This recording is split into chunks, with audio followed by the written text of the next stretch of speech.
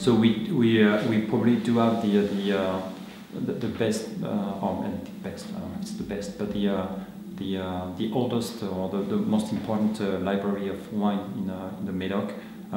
This is due to the different owner of the chateau.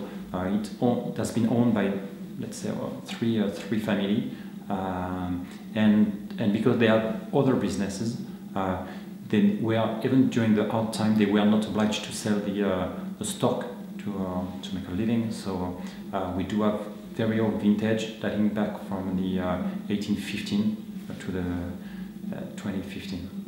So it's 200 years of vintage. How often do you open things from that?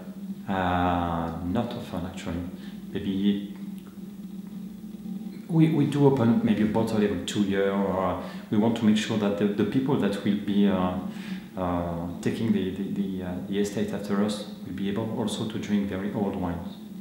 How do you manage the corks?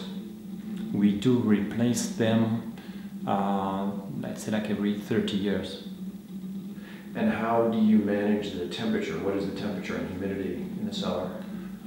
Temperature is about, let's say, 14 degrees, 15 degrees, and the humidity is about maybe 70%.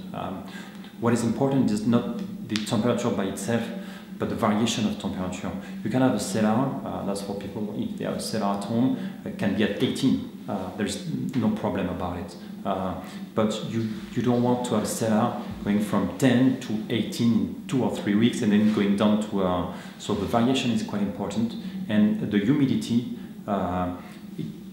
it can be 80, 70, 60. What you want is to don't have a very dry cellar, because in that case the cork shrink, then you can get the wine that goes through the cork.